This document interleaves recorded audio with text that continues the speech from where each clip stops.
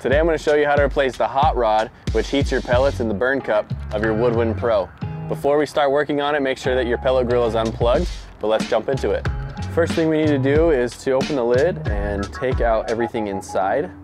With everything removed out of the inside, now we need to pull out the smoke box and undo the screws for the heat plate.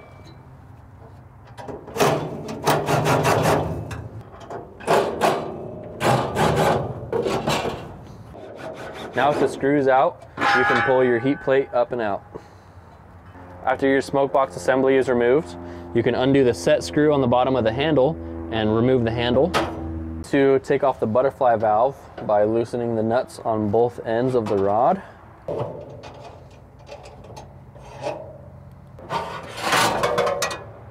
Now we're able to undo the 4 screws on the burn cup. Now we need to undo the hopper plate screws on the bottom so that we can unplug the hot rod from the controller.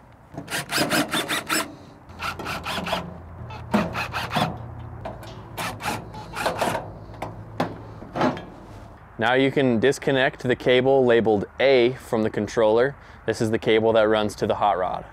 Now you can pull the burner cup up and out, but don't pull it all the way out because I will show you a trick that will help you. You can snip it right here because this will help us save time when we are feeding the new hot rod down the auger. So now we can put our new hot rod in, but before we do that, we need to undo the screw on the burn cup to release our old hot rod. And you can just throw this away and feed it through just to about 1/4 inch. And then you can secure the screw back on the side. Now you can take your new hot rod connector, and you still have these old lines that we cut. Tie a very good strong knot.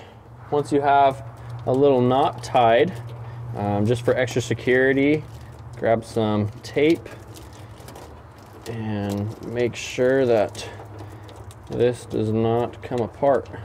Once you have tied it together and you put tape around it, be sure to pull on both ends to make sure that's not going to come undone. And then you can feed the new connector through your auger, go to the hopper side and find your old connector and pull it all the way through.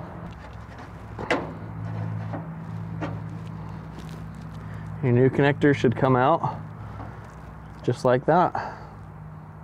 Once it is unplugged and untied, you can plug it into connector A to make sure that it works right.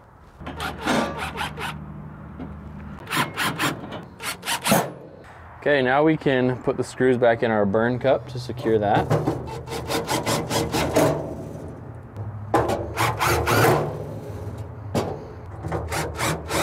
And from here on out, you can repeat the same steps we used to take everything else off, but in reverse order.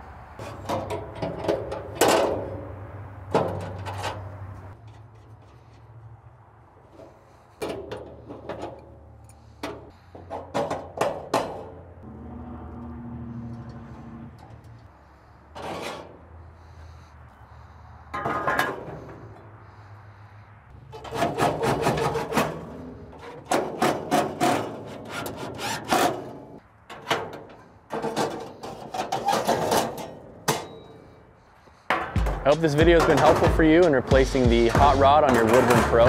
If you have any additional questions, please visit campchef.com or call our customer support helpline. Thank you.